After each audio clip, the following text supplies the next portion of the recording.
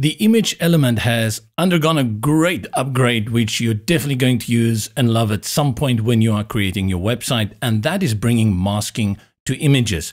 And to quickly explain to you what that is, here I have the original image on the left. I've applied a mask, so no rounded corners and all that kind of jazz, purely a mask. It gives me a nice circle. And then you also have the option to bring in your own masks, and I'll show you how to do that. Let's select the image, go to the image options, and then you will see here from the options menu, you have mask all the way to the right. From your shape, you can choose a number of presets, and here you have that circle that you see here on the right. When I select it though, it doesn't look anything like that, and that is controlled here by the size. Currently it's set to fill. It's going to stretch all the way to the width of the container. If I go in here and I change the size of the container, you will see it will keep stretching to the width of it.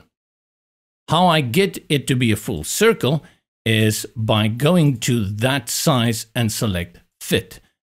The position will determine where it is going to be in terms of the box of the image element. So if I put it here on center left, you will see it shifts to the left and center right. And depending then on how that box looks, you're going to have various ways of how it will work.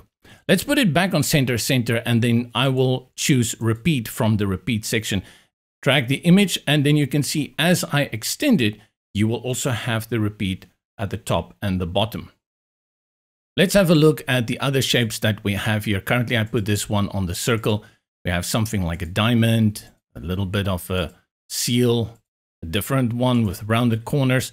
And as you scroll down, you will see there are quite a number to choose from that will give you something that you will find in there very useful for your design. If not, you go to custom.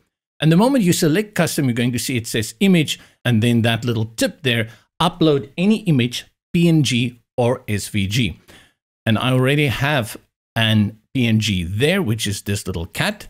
Make sure it's in PNG or SVG format, and I'll select it, and boom, voila, we got that little cat as our shape cut out for the image.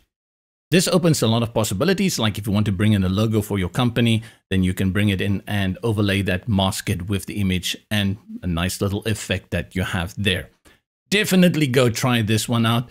I see a lot of application for this. We are very happy that we can add this to the image element within Brizy. To keep up to date on all these updates, more news, tips, and anything else, make sure you subscribe to our YouTube channel and visit us at brizy.io.